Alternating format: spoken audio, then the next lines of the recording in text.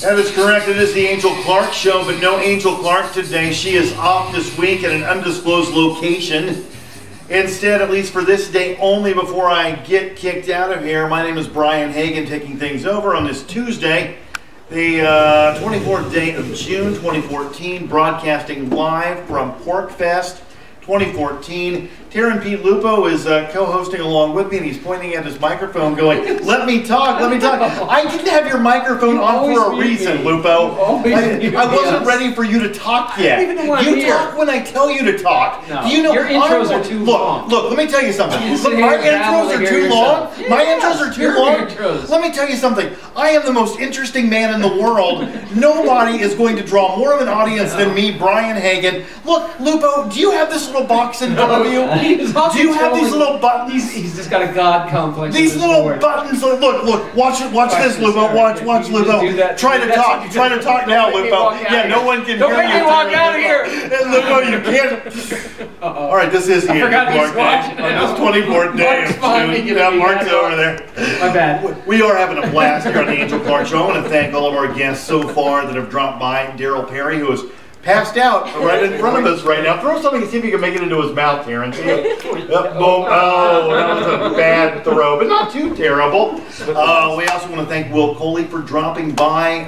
Will, the redneck Muslim agorist farmer. I can imagine that's gotta just knock them right off their game. And I love that. I love blowing people's minds. Like I love just Hampshire, all them Muslim brown folks. Yeah, and then there's Will. Yeah, and you can be hanging out with those same people that are saying that. He's like, "You're surprised I am a Muslim." And now joining us, this segment. That's exactly right. We have the one and only, and a very familiar voice on the Angel Clark Show. We have Mr. Derrick J. Derrick, how are you, my friend? Ooh, I'm in heaven here at Rogers Campground at PorcFest 2014. I'm loving it. It's my second PorcFest, and it's just amazing. There's so many vendors. There's so much food. You guys are incredible hosting this show. And how about that redneck Muslim? Did you see his beard? Yes, that beard is beautiful. Impressive. I mean, look, my beard is not even close to that beard. No, yours is like beginning Amish, and his is more like Super Wizard. Exactly. I'll never get the Super Wizard status. It's just impossible. Not Gandalf status. You're getting close to, I don't know, what would you say, maybe Oak Ridge Boy? Watch yourself, Lupo. I will hit that button again, and you won't be saying a thing. Well, look at his kid. It's like he's never even had a hair on his face. I shaved this morning. I mean, I'm going to see stubble. I have stubble already. Derrick J, you're like so perfect. Like your skin and everything. You have great tone. I mean, look at me and Tarrin. Posture. Yeah, I know. And me and Tarrin are like slobs. And I haven't showered for days. And I'm stinking up the media room here, broadcasting live, Lancaster, New Hampshire, on the grounds of Rogers Campground. But Derrick, you said this is your second PorcFest? I'm surprised by that. I thought you'd been to more. I'm just assuming that. Yeah, I wish I had been to more. I've been here in New Hampshire for about 4 years, but when I first moved, I had just scored 2 jobs, and I couldn't be like, hey, it's my first week working for you, but I need a week off, go party with all my friends. So I couldn't do that, and then the next year I was in jail, so I just couldn't make it as badly as I wanted. Right. And then after that was the first year that I finally could make it, and it was incredible. I couldn't believe that I was surrounded by so many people who were working on the project of enhancing personal freedom. And that everyone cared about it just as passionately as I did was just amazing to me. And nowhere else can that happen. No, you're absolutely right. And I really consider this like a Liberty family reunion, you know? And it's so funny to me, so many of the people this is my second one as well. I came in, 2 years ago. I skipped last year, now I'm back again this year. Thank God for Bitcoin, that's what got me here. But anyway, most vendors here accept Bitcoin, which I think is also worth mentioning. That's a good point, yeah. Last year it was, do you accept Bitcoin? And this year it's like, do you accept Dogecoin and all the other currencies? I've noticed of course that. they accept Bitcoin and silver and everything else. So it's pretty cool. I think it's like a family reunion, you know. I don't know if you guys have ever done those cruise ships where the big families come on and they're all wearing like the neon shirts. They're terribly, they match. They're terribly printed. They're like Johnson Family Reunion. Yeah, it's like somebody just like ironed on those sticky letters. Grandma's skin, you know, it's like grandma's face or the matriarch, and she's like, yeah, of course it's like an iron-on press-on. Yeah, like the picture of the family. Yeah. I want shirts like that for PorcFest. We need a family reunion. Well, they take the family photo every year. Why not go ahead and turn that into a T-shirt? Derrick, sounds like a great idea. You need to design a T-shirt because we have no style. No, I like the Queen T-shirt that they have. That's an old one. Yeah. It's got the president of the Free State Project on it, and it's got the God Save the Queen with Carla's photo. It looks terrific. Not everyone has that. It's a rare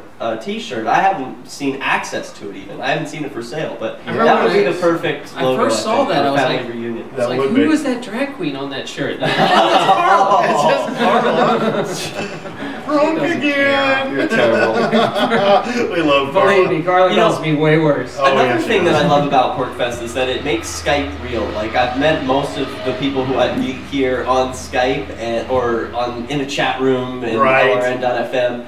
But then meeting them in real life and hearing those voices in person, like yours, Brian. I was going to say the same thing, Derrick. Yeah. You're not even paying $3.99 a minute like you usually do. That's right. Dude, I only charge 50 cents a minute. Is it really? Inflation's a bitch. Man. I try to keep it realistic, you know. I don't know. You had the voice that you could do a porno line, but you just probably. There was a time in my life when I considered that. Back in the day when you could get the 900 number hooked up in your house, I thought, you know, why not? You know, I don't think anyone calls men, do they? No, they really don't. There were a few times when I accidentally dialed that one, and it was like I accidentally dialed the other one, and my mom's like, "Why is the phone bill $500 this month?" I'm like, I don't know. Someone must have hacked the phone line, Mom. It wasn't me. But I want to know how many. True story. Like, you know, online, there's a bunch of guys that fake to be women to get paid. You know, in the chat rooms. I wonder if that stuff went on with phones. Yeah, well, like where they faked a woman's voice. Look, it used to happen all the time in the party line days. I would call this party line number in Seattle. And like, explain to our listeners what party line is after 1970. Okay. No. This wasn't like the party line in your house phone. This was an actual party line that you called to like talk to people looking for fun. You could you'd call this number, and it was in Seattle, Washington. I remember that. And you'd call it, and then it would be like, "Welcome to the party zone." And it's like, for the lounge, press 1. For the hot tub, press 2. No way. Oh yeah, and I was on this thing all the time, Derrick. I can't imagine. I got addicted to it. I remember the best thing that ever happened on this thing. No, there were a lot of guys that you'd be like, "Oh, hi, I'm looking for a girl to chat with." "I am a girl." And you're like, "No, you're not." "No, my name's Valerie." And it's like, "No, your name is not Valerie." "I know that, Larry," you know. And I remember one time I went on, it was during the Labor Day weekend, and I went on and pretended like I was Jerry Lewis. And I kept telling everybody to make sure they tuned in to my telethon. And what was sad was, there was a girl, she was a single mom down on her luck, and she really thought I was Jerry Lewis. Oh, that's terrible. It was, Derrick. That's heartbreaking. Derrick, it was heartbreaking, and I couldn't get out of it. You can't break the lie then. You know, like, "Hey, I'm sorry, I've been lying to you." No, and I did not, I was like, "Oh, honey, bless you. Oh, I'm so glad to talk to you, honey. I am Jerry Lewis." And I'm doing this horrible, like, Jewish lady accent, Did you ever hear someone that you did recognize on that line? No, I never did. But then years later, people recognized you. Oh, they recognized me. I was a regular, that's for sure. We've got much more in the ways of liberty to talk about when we come back on this edition of the Angel Clark Show. Our special guest is Derrick J. Tarrin B. Lupo sitting beside me. Tarrin, stop falling asleep. I'm going to push your button off again. We'll be right back. Hang on, dear friends. It's a party. I thought you were trying to leave. Yeah, I was can't leave yet. Okay. Oh, you can sit here. Oh, okay, no. I'm going. Getting out of here. Are you leaving? Yeah. Okay. You're only in one segment? I thought it was one segment. We haven't even talked about all the filming you're doing and all that stuff. That stuff. We're not even marking in. We don't throw you out.